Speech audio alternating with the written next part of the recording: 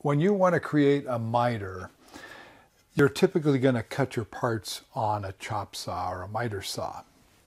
And what will typically happen is you'll set the blade to 45 degrees, you'll make your cuts, and you'll get a pretty good cut depending on the sharpness of your blade and how stiff your saw is, things like that. This was just cut on my chop saw, which is set up pretty well with a decent blade on it. But if we look at it closely, when I put this together,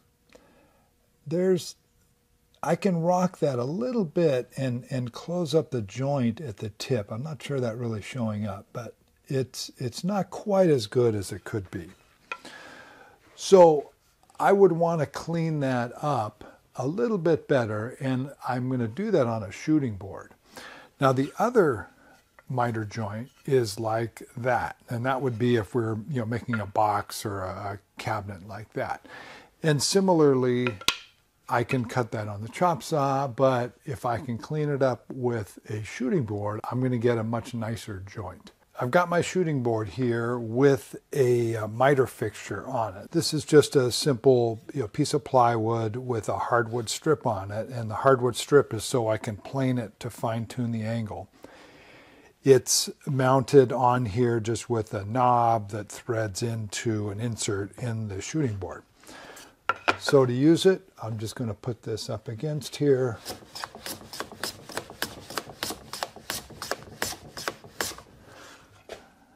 That looks great.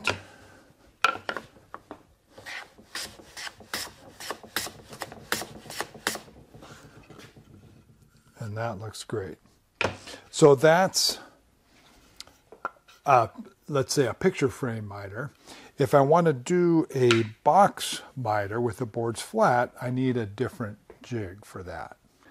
That different jig is a donkey's ear. Now this, I think technically is not a donkey's ear, but it works like a donkey's ear, and I'll show a picture of what would be a more traditional donkey's ear.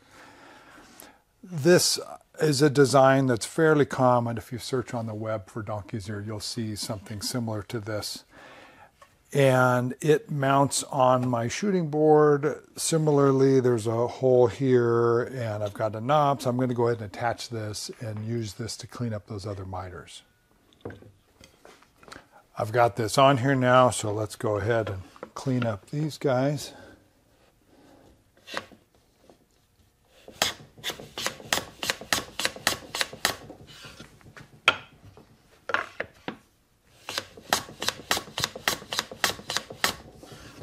Okay, once again, nice clean cut. So let's see how those look. So here's the picture frame miter. That looks great, nice and clean. And here's the box miter. If I can get that lined up, there we go. Nice and clean, no gaps. That looks fantastic. Making this jig is pretty straightforward. Like I said, it's a piece of plywood with a piece of hardwood glued on here, so I can true it up and really dial in the 45 degrees. This other one is a little trickier, so I'm going to walk through the process of making this, and I have the procedure for that, so I'll be following that as I go. I've got all my parts cut out per the cut list. I'm using Baltic birch for the man-made sheet materials. So I've got the bottom, the two sides, which I'm going to cut at 45 degrees, and the ramp, and that's going to get a 45 degree cut at the bottom. And then for the fence and the spacer here, I've got some poplar. I want to use something relatively soft because I'm going to be cutting into it a little bit at times. And my parts are actually a little thinner than 3/4. I just had a piece kicking around. But as long as these are the same thickness, right, they need to be the same because of the support there, I'm going to be just fine. So I'm going to go cut my angled pieces here. The first cut I'm going to make is the 45 degrees at the bottom of the ramp. Now, I'm not going to use my fence for this because that's too unstable. I don't have enough of a wheelbase there. So I rarely use my miter gauge, but this is one of the times when it's going to come in handy. So I'll just make the cut like that, with supported on my miter guide, and that should keep things nice and stable.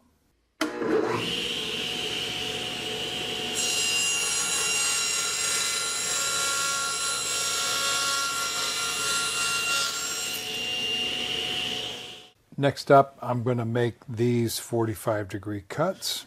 So I've got a fixture here on my sled. I just clamp it to my sled.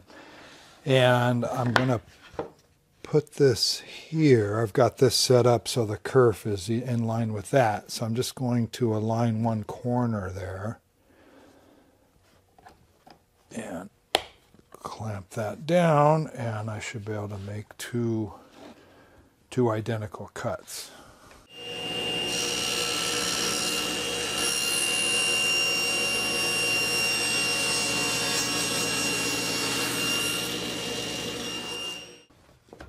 Okay.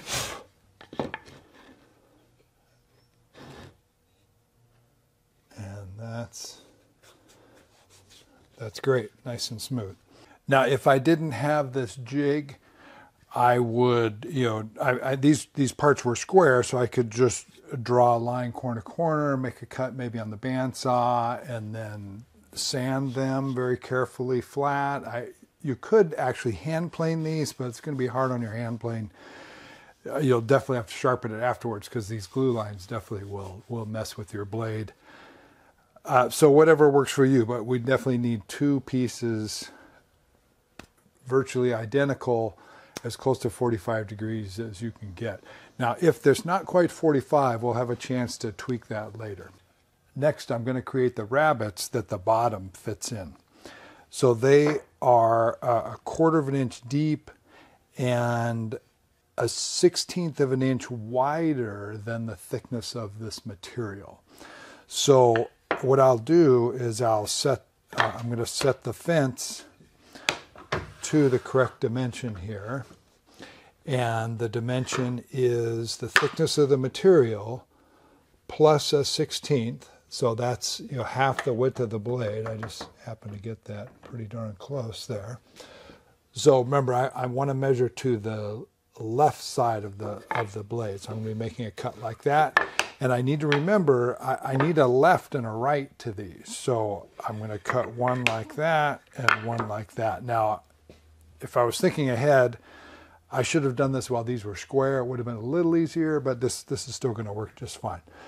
So I need to set the blade so it's about a 1/4 of an inch.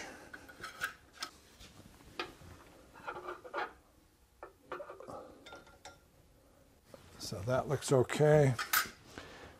That's good. 1/4 inch. Cut and cut. This gives me a left and a right.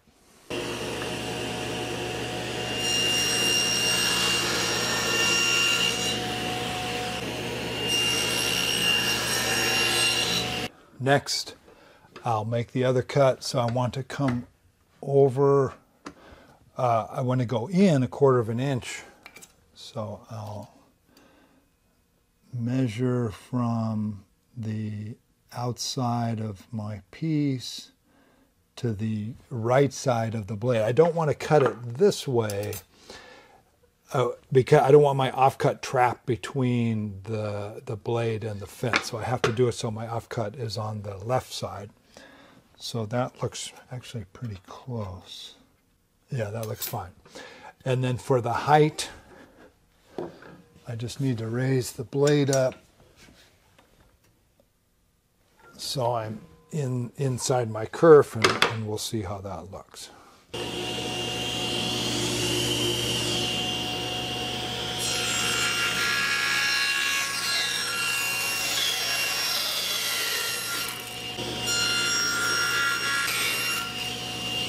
Alrighty, that looks great.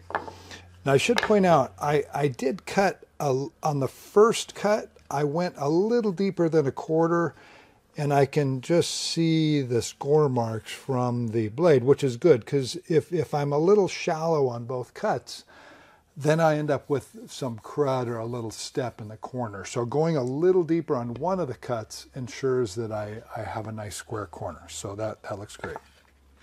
I also want to verify that I've got a little bit extra material here, about a 1/16, so that looks great.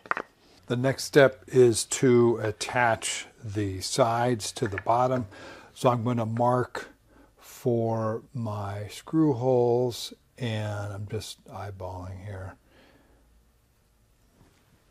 I'll go ahead and drill clearance holes and countersinks here, and then we'll go ahead and attach those. I've got this clamped in place, and I'm just going to use the same size bit as my clearance hole just to dimple here so that I know where to drill my pilot hole.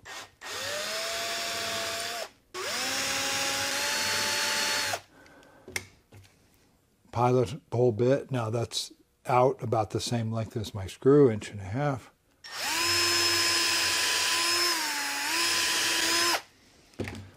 So I'll take this off, throw some glue in there, and put it together.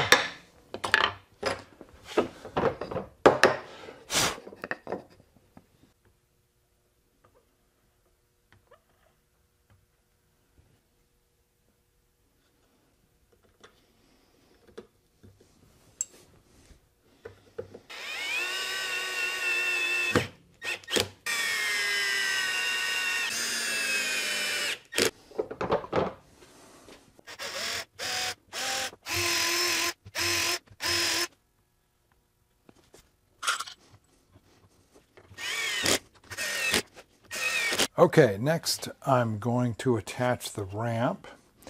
Now, when you put the ramp on, you need to pay attention to two things. One, make sure you set it in the correct orientation. We can have it flush on this side or on this side.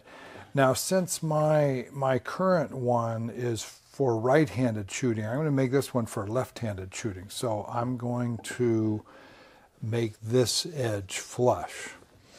The other thing to watch out for is you want the bevel down. I've seen people make this like this, and now your part sits above your regular shooting board. So make sure it's bevel down. And I'll go ahead and, same as before, drill some clearance holes and pilot holes and then attach this to the sides here. One other thing to watch out for, when you mark for these holes, pay attention to where they're headed here. If you put this one too close to the end, you might come out here. So I'm going to set this up so I can see what's happening, and I don't want to hit this other screw here either. So I'll put the first one about there, top one about there, and then I'll put the other one in the middle. You also make sure you mark the center this way, right? Depending on where you put this, it's going to make a difference on where the screws go. So I'm attaching this on the one side, just kind of temporarily, make sure it's in position. So that feels good. Now I'll go ahead and do this side.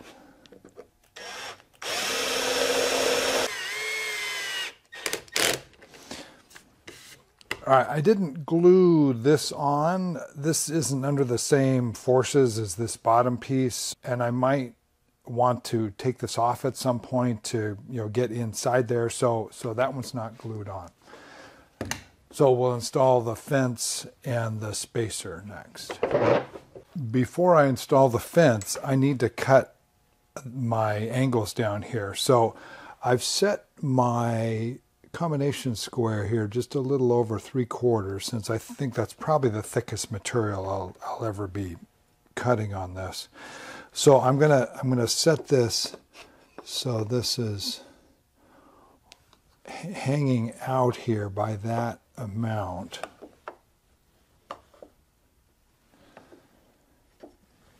And I need my 45-degree to be, basically there, and there. So I'll go cut that on my chop saw.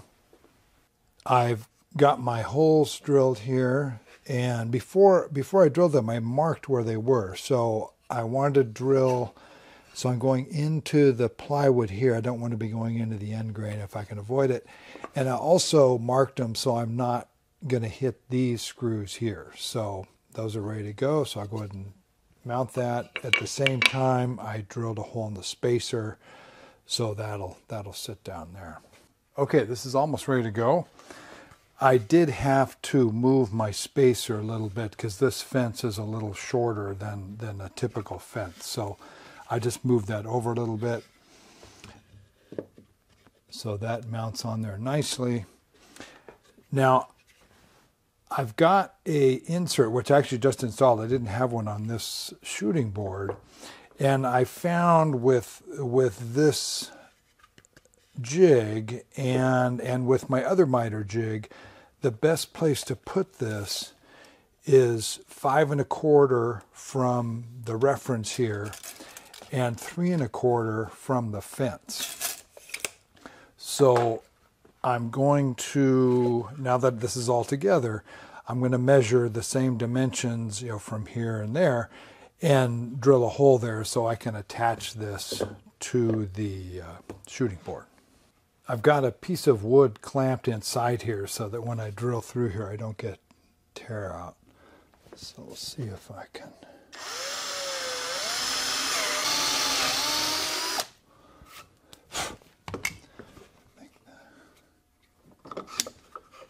I've got my knob ready to go now. I just took a 5/16 female knob and epoxied in a bolt. And before I try this out, I need to chamfer this back edge.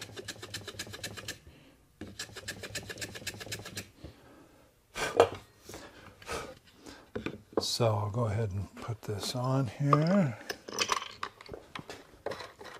Make sure it's tight up against my fence, and we'll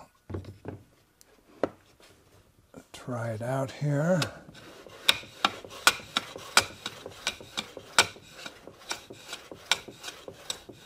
Okay, so that's all cleaned up. So I'll get a test piece and we'll give it a shot. I've got the same test pieces I had before when I did the initial demonstration.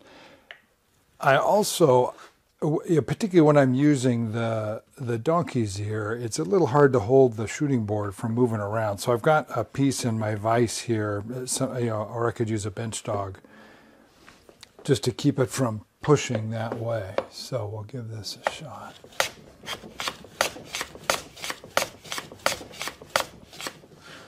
So I'm going to cut both pieces. And they certainly look good just looking down in there.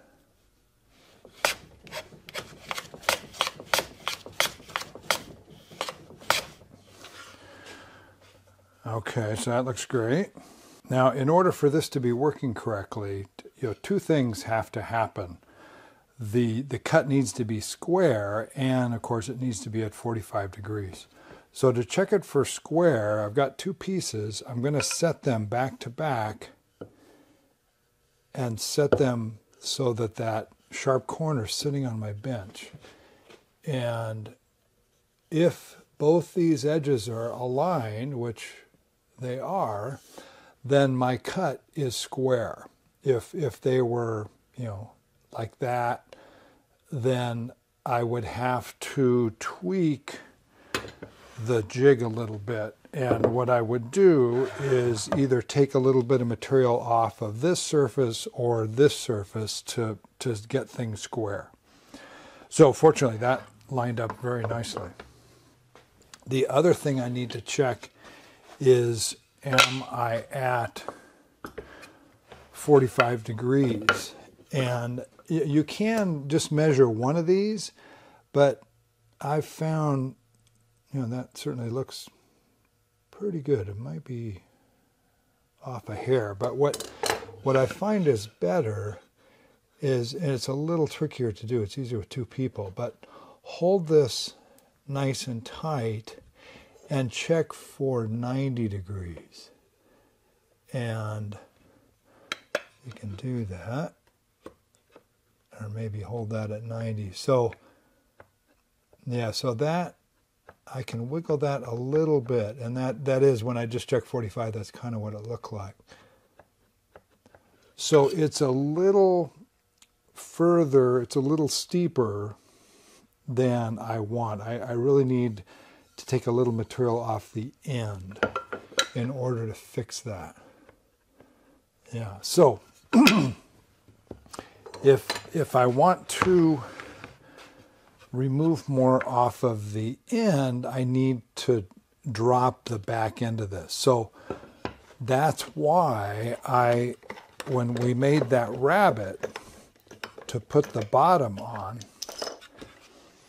that's why we left this 16th. So now I've got some material I can remove here and here as opposed to taking it off this whole surface.